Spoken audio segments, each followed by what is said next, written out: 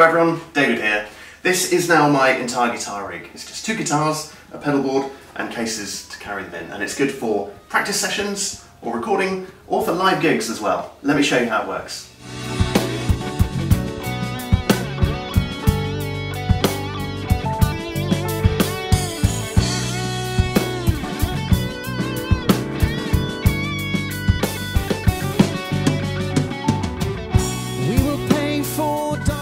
Okay, so the rig consists of a main guitar and then a backup guitar in case I break a string, and it's a floating tremolo, so I can't really be changing a string on the trot.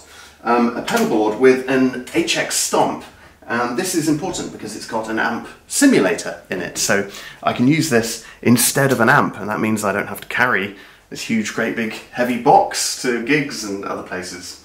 And over here I've got a double electric guitar case, and let me show you how that works because that's part of the magic. Okay, so this is the Mono M80 dual electric guitar case, and this is great because it's got space for 2 guitars, one on the bottom floor and one on the top floor. So the bottom guitar goes in something like this, and then the whole thing folds over, and then you access the top guitar on the other side. And the top guitar goes in like this on the other side. And it's got these cool Velcro, they're called headlocks, that just keeps the neck from moving around too much. And then we have both guitars in one case.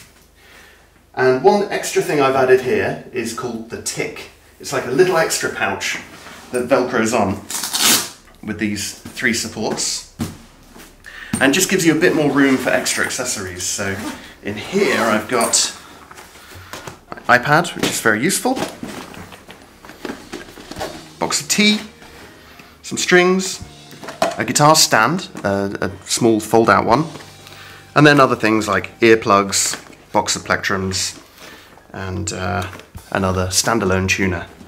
The guitars themselves I don't want to pack with the whammy bars attached, so you get this extra zip at the top.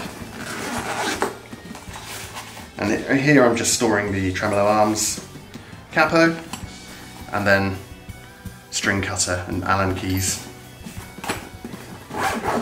They're all very handy. And then, of course, no guitarist would be completed a gig without a few cables. So here I've got room for some jack leads as well.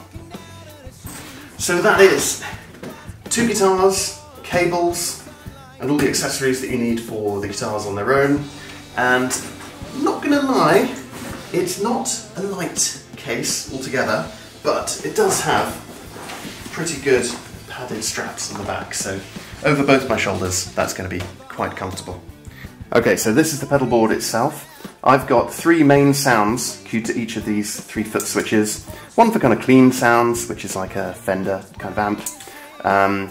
One for distorted sounds, which I did have as the Soldano, but I've now changed to a Marshall JCM 800 kind of sound, and it's awesome. And then one for soloing, which actually has the output boosted. It's like a few decibels louder as well, and that is a 5150, the PV Van Halen signature amp, and that's awesome as well. So I'm happy with the sounds out of there. And then I've also got Wah acoustic simulator with its own separate jack out, and then a tuner pedal as well. So to make power and cables a bit easier on the pedal board, I've got a One Spot Pro power box here, and this I've screwed into the bottom of the board, so it's really stable, it's not going anywhere.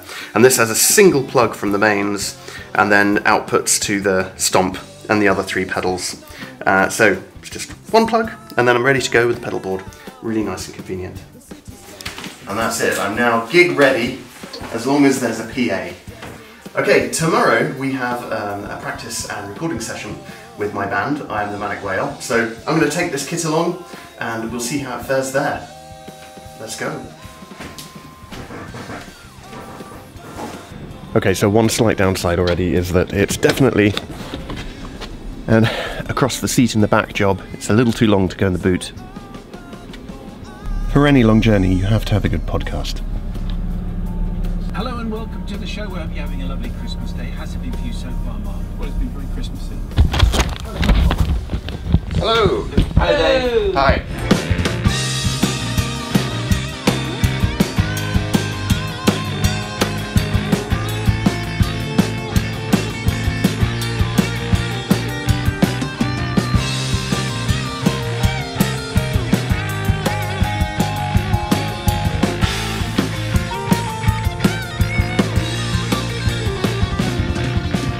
I play the bass guitar, the bass synthesizer pedals with my feet, and I sing, and all of it goes through my laptop, which does all the processing and makes the sound effects and stuff. That's it. That's what I do. I am Ben, and I play the drums and occasionally sing backing vocals as well. Okay. I hit all the stuff that you can see here. Sometimes I hit it in time as well. Nice. And what's all that stuff down there? All This is how I have the fold back into my ears, so using my in-ears here. I hear everyone else in the band, and this I run the click tracks off so we can stay in time. Nice. Hi, I'm John. I play these two keyboards, and I do a little bit of backing vocals as well.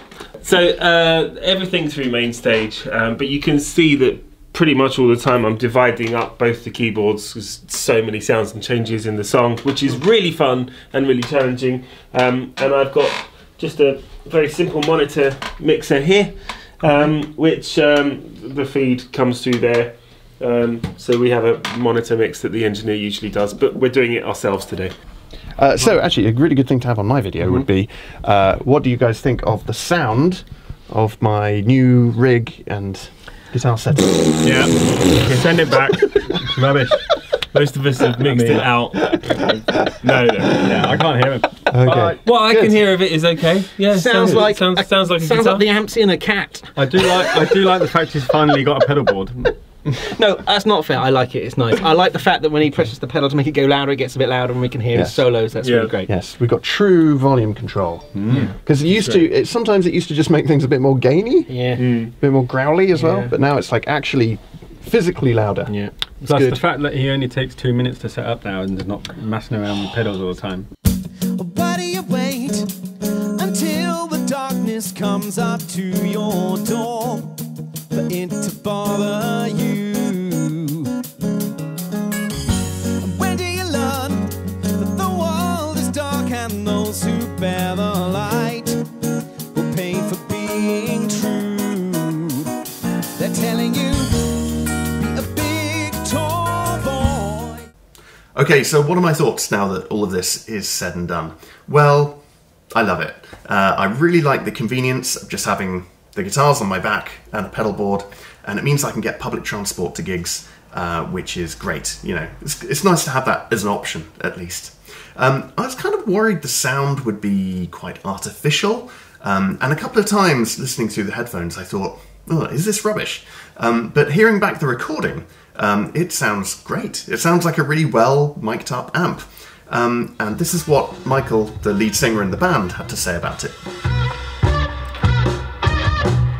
You know what, the guitar sounds better now than it did through my headphones for some reason. I'm not sure why.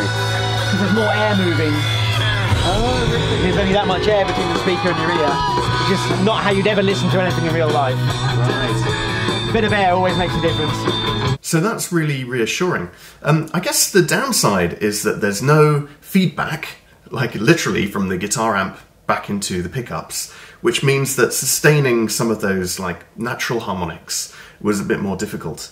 But actually in a live situation like a gig, you'd probably have some foldback which would compensate for that anyway. And in terms of the recording, it meant that the drums didn't have any guitar sort of bleeding into it, and the guitar track was completely isolated, so you could mix that sort of live in-studio recording much more easily afterwards because you can isolate the instruments that way. I would say if you go the pedalboard route, worth getting the power supply so that you can make setup nice and quick and convenient.